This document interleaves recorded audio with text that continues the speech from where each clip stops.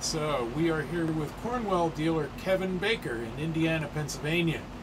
Kevin, why don't you give us an idea of what we're looking at on your truck here? First of all, what kind of truck is it? This is a GMC C5500 07. It's got a 6.6 Duramax in it. Okay. And I've got it laid out with all my inventory. I've got some diagnostic equipment, or some testing equipment, I guess I should say, on the top shelf on this side here for checking all your fuel pressure and exhaust back pressure. Got some gauges for checking AC, refilling AC systems. Got some air tools hanging on the ceiling above them. Okay, nice big Cornwell toolbox here. Yes, I do have a 58-inch custom series Cornwell toolbox.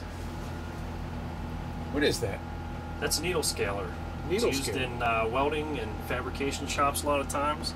Instead of chiseling off all the slag off of a long weld with a little hammer, you can use that thing, put some needles in it, and blow right across it real quick. And so it's an air tool, like an impact. it's like an air hammer with a bunch of needles at the end. Okay. Knock scale or rust off with. Okay. And I've got some other stuff, some cordless tools that I sell a good many of.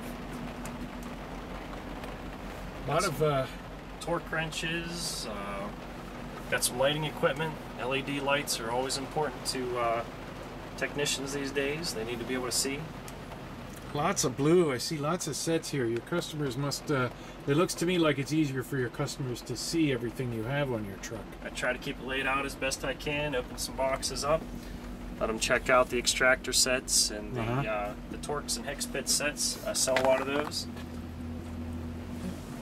Is there a little something for... Oh yeah, if you get the munchies, you can come out to the truck and get some beef jerky. A little something for everybody.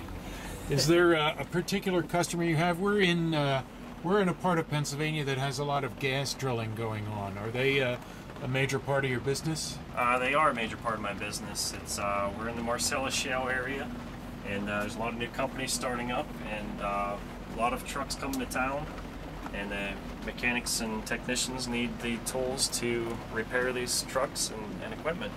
So I see a fair assortment of heavy-duty stuff down the bottom here. You even got some 3/4 drive. I do try to keep some 3/4 drive stuff on here. The torque wrenches, some sockets, and ratchets and things that the guys need for the heavier equipment, as well as some bigger pullers. Okay. And I keep an assortment of smaller automotive pullers as well. And speaking of automotive, I see you have a pretty fair collection of yeah, fuel pressure diagnostic testers. I equipment do here. have some diagnostic equipment on the truck all the time. I sell a lot of power probes and do you really? Okay. meters, tools for testing electrical systems.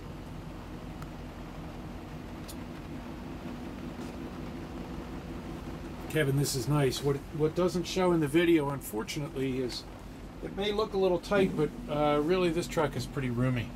It's when you first climb on, it doesn't seem like a big truck from the outside, but inside it feels a lot more spacious.